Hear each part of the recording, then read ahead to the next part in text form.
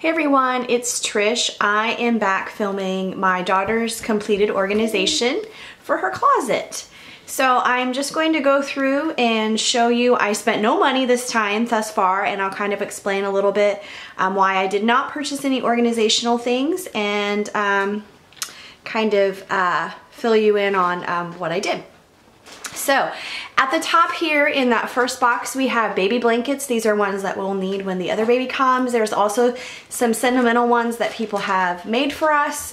And I love that people make blankets for you. However, if you have 5 people that make a baby blanket for you, you have a baby quilt or whatever that's part of any kind of set or something you've purchased as more decorative for the room, you're already using that. So you kind of end up with a lot and you just hate to get rid of it. I have some extra pumping parts.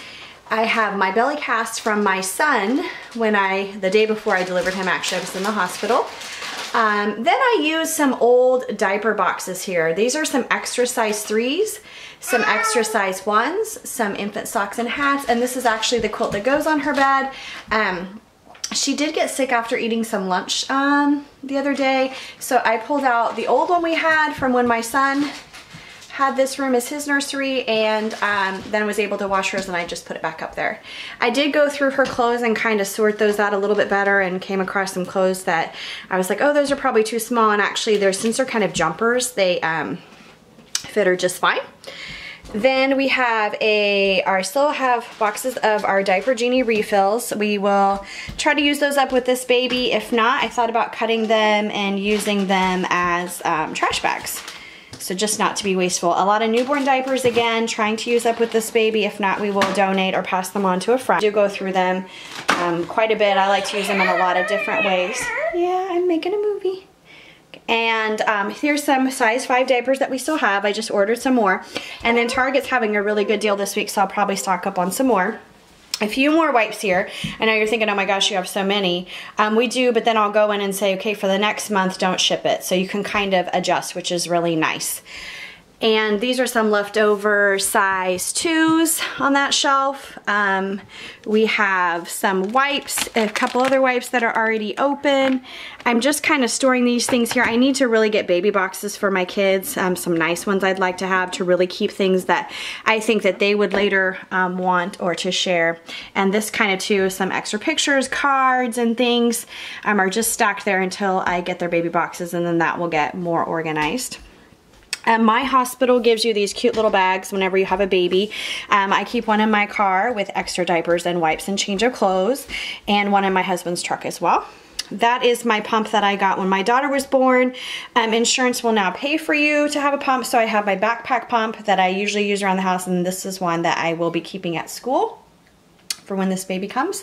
So I did not purchase any organizing containers. I have these leftover diaper box and wipes, and I'm going to be using up those size 3. I'm going to be using up those size 1s or donate them, so I won't need to continually have a box. Infant socks, once again, once this baby's past its infancy stage, we won't need that anymore. So I didn't want to buy tubs or fabric containers for temporary storage. So I just went with this. I'm okay with it at this point. Is this a Pottery Barn Worthy closet? No. Is it good enough for us? Yes. And this closet will probably be shared with the incoming baby. We have a 4-bedroom house and a completely finished and beautiful basement. My son's is 3.5. I don't feel completely comfortable moving him down there. So, and we will be in the process of probably moving about a year from now. We'd like some land and to find a home that would better fit our family. I'm also going to show you, a couple of people have asked just about some inexpensive nursery finds. I don't know if anybody out there knows of, oh gosh, and I'm not going to be able to think of it. Oh goodness, I'll think of it and post it in there. There's a website, and they also have a magazine that I shop from. And since my daughter's name is Hootsy, we kind of did her bedroom in a kind of owl or nature animals kind of themes. So these are cute 3 little framed owl pictures.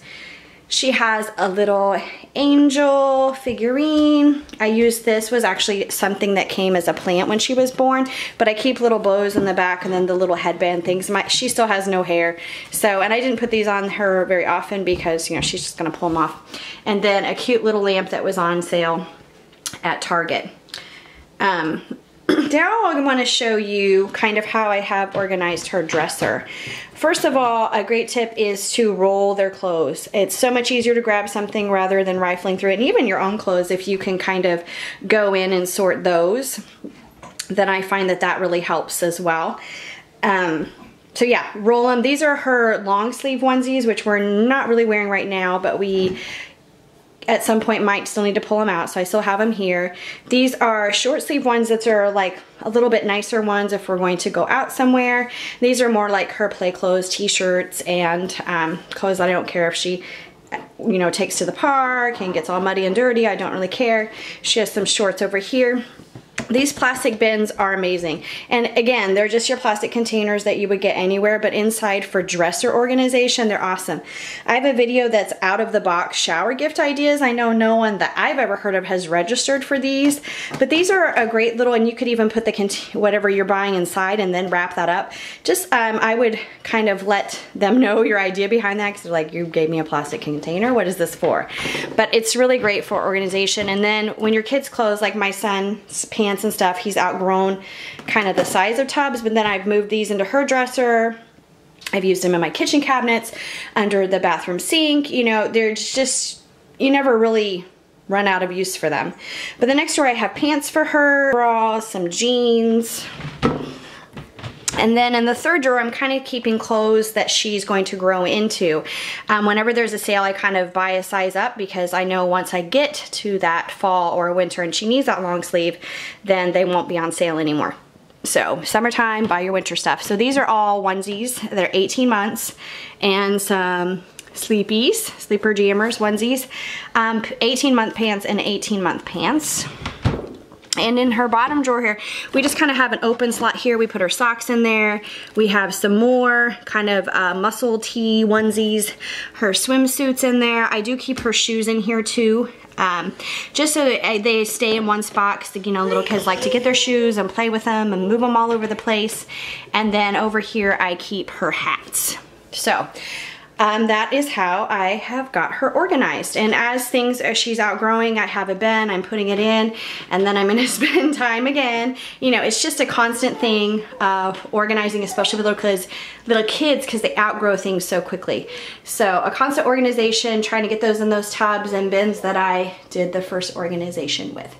So anyway, that is her closet and her dresser. I hope you have enjoyed. Once again, the closet was completely free. Use boxes and bins that you already have, especially if you're not going to, you know, if it's going to be like temporary storage.